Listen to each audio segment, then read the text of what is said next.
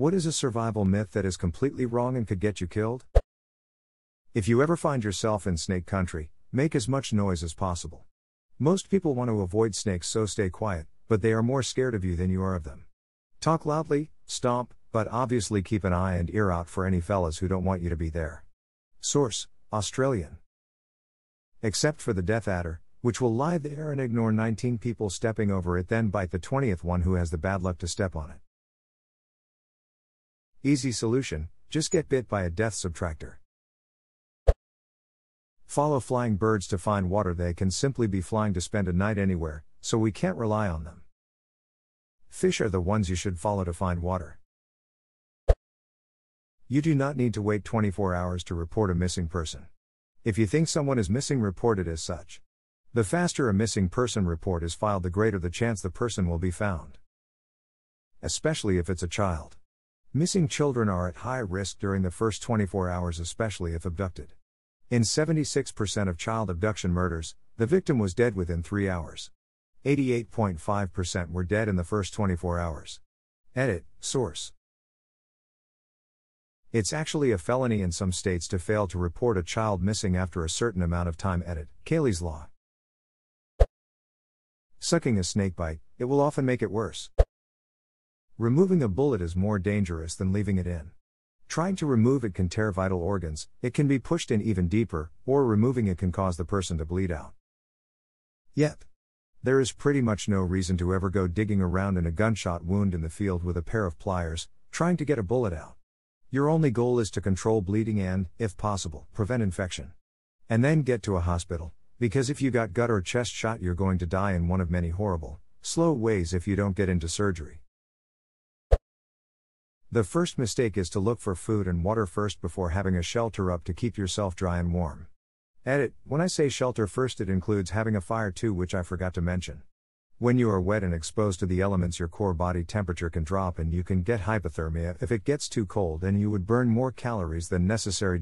A big reason to building a shelter too is to also keep yourself off the ground, because the ground is an infinite heat sink, which means you lose your body heat way faster than you would think and will be more exposed to the cold elements. Guys, yes, it's good to be near a water source, but remember that it's always colder around rivers, streams, lakes, and oceans. Make sure you are able to easily gather shelter fire material within the area. Plus finding a prime location to set up shelter.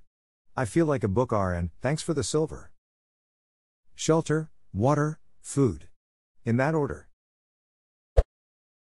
Don't eat snow to stay hydrated. If you're in a winter survival situation, losing the heat to the snow while eating it is more dangerous than dehydration. Heat it up or let it melt in a container first to lose less heat. If you have to forage for food, avoid mushrooms entirely. Odds are so slim you will find an edible kind that you're much better off looking for things like nuts, seeds, and berries.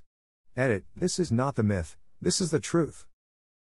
They also hold negligible amounts of calories, so even if you are knowledgeable about fungi, it still isn't worth it.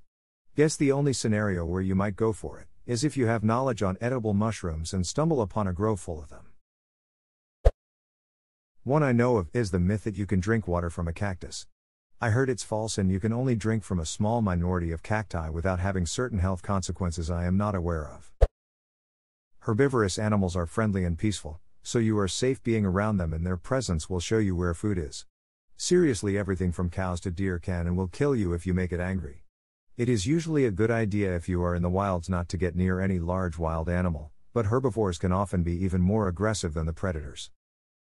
If a predator attacks you, you have a fairly good chance of scaring it off, especially if it's smaller than you, because it's likely only looking for food. If a herbivore attacks you, you're ducked because it genuinely wants to kill you. If it's a predator, you just need to convince it that you aren't worth the effort. Especially if it's not too hungry. If it's a herbivore, that's just going to make it want to kill you more. They say the rabbit runs and fights harder than the fox because the rabbit is fighting for its life while the fox is just fighting for its dinner. Yep, that's an actual thing in behavioral ecology. It's called the life dinner principle. The life dinner principle thought you were joking. Till. You can hydrate from soda. If that's all you have, drink it. Fallout New Vegas tells me otherwise. You get a cap though. If you get stabbed with anything, don't pull it out since it could be the thing that preventing you from bleeding out. Instead, immobilize it and go to the hospital where they can stop the bleeding when they remove the object. That knife is in your aorta. If you remove it, you'll bleed to death. Consider that a professional courtesy. Thanks, John. Really appreciate it. Don't stand underneath doorways in case of earthquakes.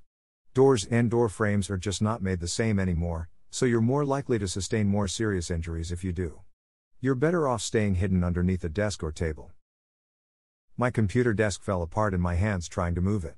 Not just doorways are made poorly. There was a till that fires used to take 7 minutes to move to the next room in a house in the 40s. But now it takes 50 seconds because all the furniture is cheap or less dense wood. Drinking alcohol to stay warm. You sweat, your blood will rush to your skin and you will freeze it much faster. Edit, people seem curious about this. Here is a good link. aldrinkaware.co.uk Edit 2, as suggested by another Redditor u2.b Edit 3, actual Mythbusters link provided by another Redditor youtube.com. Not to mention it thins your blood.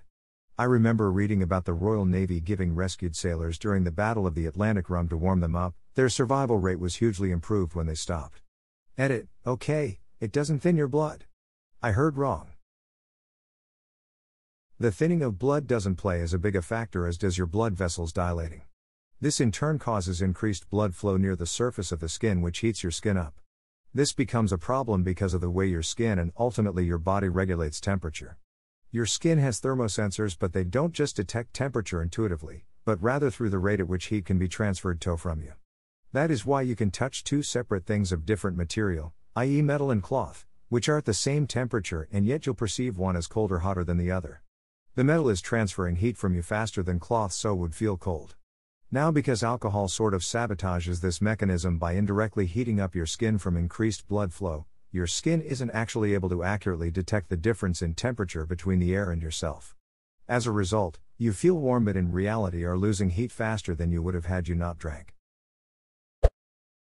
I can think of multiple. Basic wilderness survival is required to be taught where I live. Don't drink your pee if you're thirsty. It's high in salt and will make you more dehydrated, just like ocean water. Eating snow when you're thirsty is also bad. It lowers your core temperature and you can become hypothermic. Don't play dead with all bears. Depends on the bear, some will definitely duck your shit up if you play dead.